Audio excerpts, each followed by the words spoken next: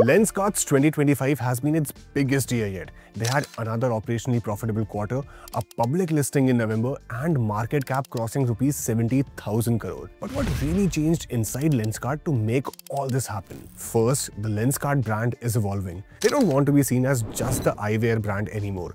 Now they are trying to become a wearable tech company. They launched phonic audio glasses in 2024. They invested in Ajna Lens, a deep tech XR startup this year, and now they are ready to launch Be by Lenskart, AI-powered smart glasses with Sony camera, Gemini 2.5 live built-in, hands-free photos, UPI payments, live translation, and more.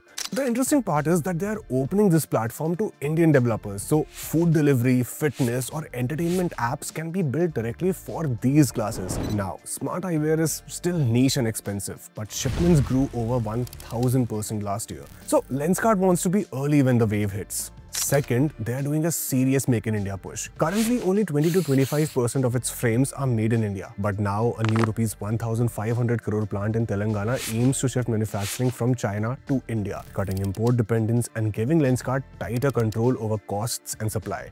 But there are some pressure points. Their revenue did jump from rupees 3,789 crore in FY23 to rupees 6,651 crore in FY25, and net profit hit rupees 297 crore, but a big chunk of that came from other income and not core operations, which are still on thin margins, while expenses touched nearly rupees 1,980 crore in Q2 FY26. Even their IPO, despite huge buzz, listed at a slight discount and fell almost 9% on day one, with valuations at around 235 times their FY25 earnings. 2026 becomes their real test. Can Lenskart prove that its smart glasses, Make in India bet, and store expansion translate into steady profit and strong unit economics?